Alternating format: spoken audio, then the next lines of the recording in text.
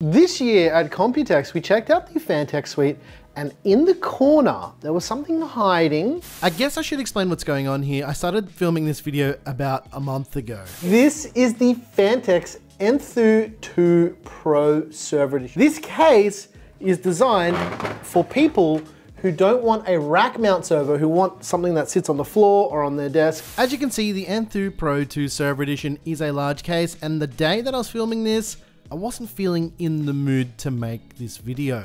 Basically anything that requires a lot of space. Something a little bit different. We're not going to review the case in the normal way that we would because the hardware that I got for this hasn't arrived yet. I didn't want to do you guys dirty, but the hardware has arrived now, and the day after filming this, I broke my rib. Now that we've got the hardware and I'm feeling a little bit better, it's time to do this video. But before that, this video is brought to you by VIPSCDKey.com. You install Windows and you see the watermark of death. You don't need to fork out a couple $100 for a key. You can grab one from today's video sponsor. From VIPSCDKey.com for a tenth of the price, and you can use our code GEAR to get 25% off. How good's that? That takes that already cheap Windows key and makes it even cheaper.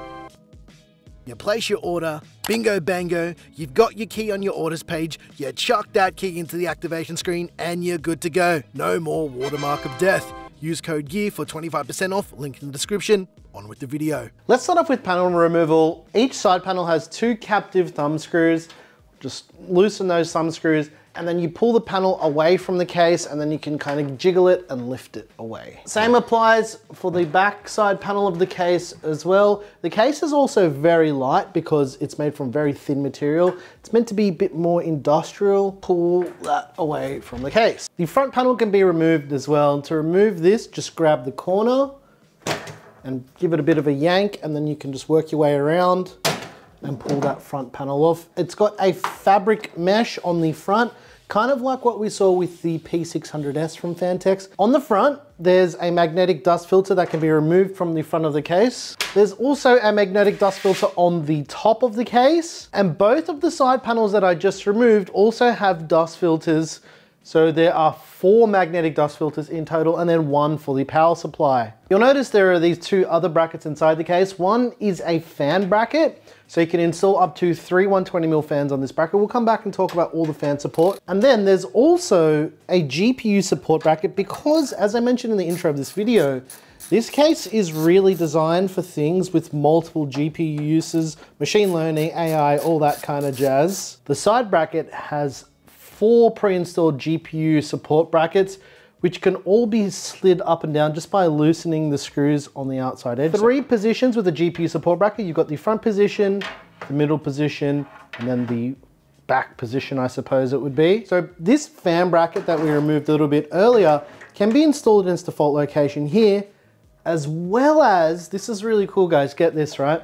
If you wanted to rotate this bracket and install it this way, you can also do that. So let's say you're building out a storage server and you need additional airflow to go across your drives. You can have your intake coming through the front, and then you can have your exhaust going out over the rest of your hardware. The rear side of the case is fairly basic.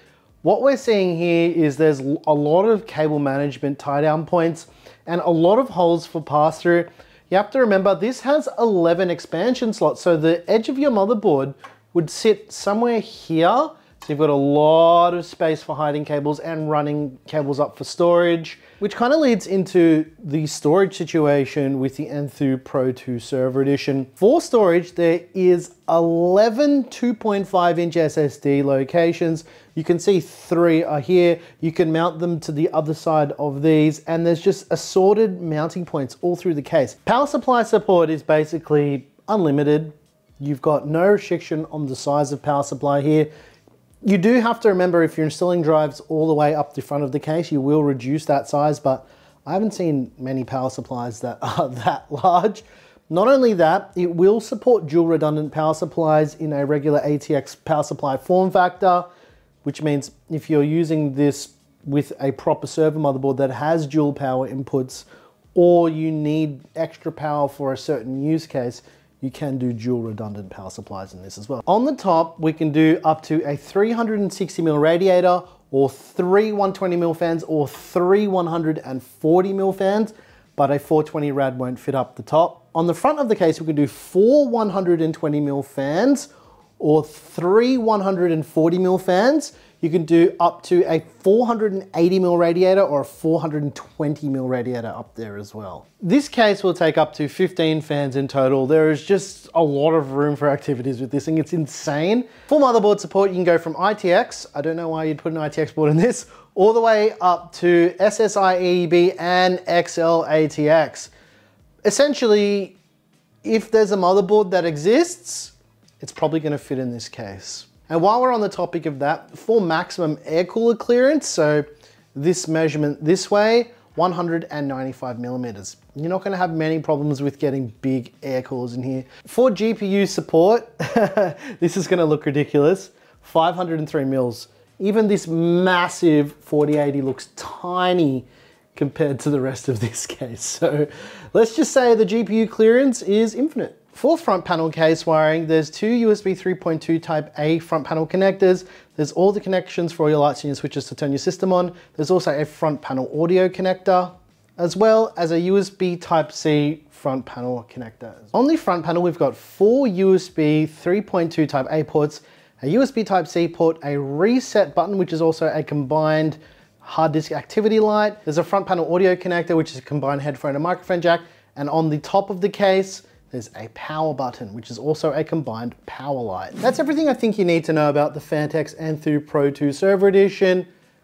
The difference with this case is there's so much going on that the only way to show you what this is somewhat capable of, I don't have multiple GPUs to go in here, but let's do a build, we'll test the thermals, and I'll let you know what the deal is. We will be going Sapphire Rapids for this build, and this PC that's gonna be built in here is going to be for a series of videos you guys are gonna see start to pop up soon.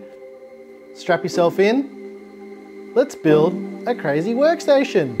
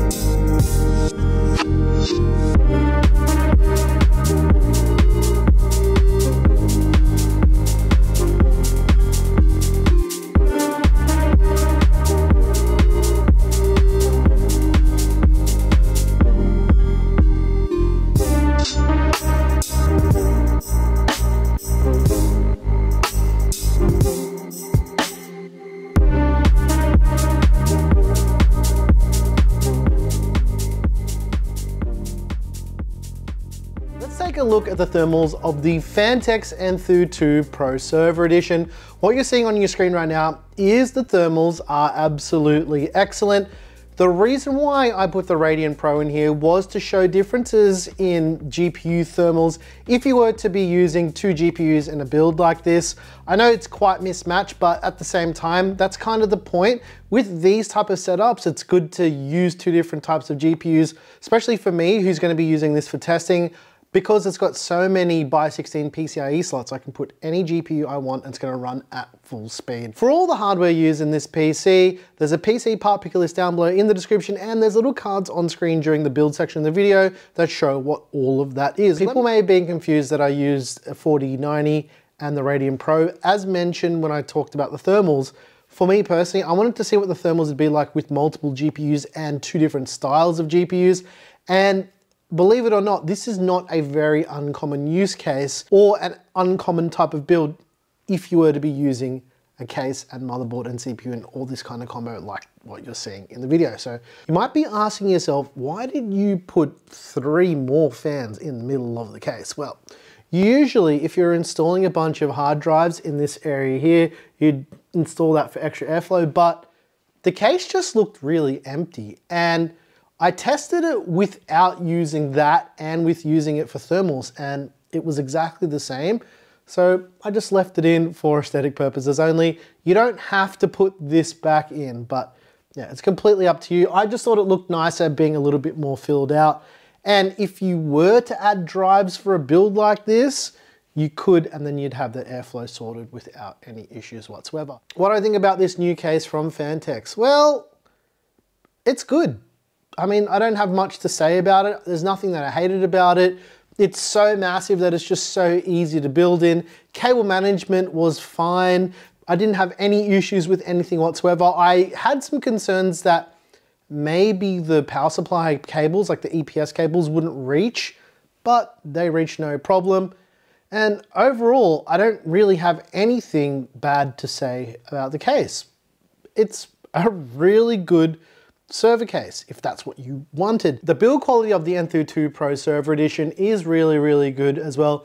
Classic Phanteks here, but you will notice that the side panels are a little bit thinner than you're used to seeing, and that's mainly to do with saving a bit of weight. All the internal brackets and that kind of stuff are thinner metal as well, but overall it's not going to impact the rigidity of this case. This case is designed for real workloads, and it's designed to be tough. So you're not gonna have any issues with this case whatsoever. And like I said, building in it is probably one of the easiest cases you can build in. Even if you were to do a custom loop, there's just so much room for radiators and just everything that it's hard to say anything bad about this case because the thermals are good, building in it's good, the quality is good. And believe it or not, if you're interested in buying this thing, the price is also good. Because if you're interested in the Phanteks Enthoo Pro 2 Server Edition, they're going for around $159 US or around $269 at the time of filming this video. Objectively, that sounds like a lot of money, but for what you can do with this case and its market, especially if you look at other server cases in this class of case, they are wildly more expensive than this. I would go as far as saying that the Phanteks case is much better quality than a lot of the other server cases you're gonna find from other manufacturers out there on the market. So yeah. All right, here's the deal with this PC. I've been running Threadripper Pro for such a long time, and with these new HEDT motherboards and CPUs from Intel, I wanted to see what the experience would be like editing on one of the new Intel CPUs. So I'm gonna be doing that for a little while, but that's not the end of it. I've got a video coming up where we're gonna compare this to my Threadripper Pro system, as well as compare it to a few other computers that I use, and I think the results might surprise you. So stay tuned for that. Make sure you subscribe with notifications on to see all of that, because I can guarantee you that's gonna be a very, very interesting piece of content. All right, ladies and gents, if you like the music you heard here, I make all the music. It's available by clicking that join button right down there down below. And subscribe, please subscribe. Make sure you get notifications turned on for the other bit of content that I've got. It's not just one video, I've got like a whole stack of other things that I'm gonna be doing with this, because this is the first time I'm powering up a Sapphire Rapid system with this build, and now we've got a lot of other work to do to see what the story is with this platform. All right, I'm your boy Nick with Gear Seekers. You peek, we seek.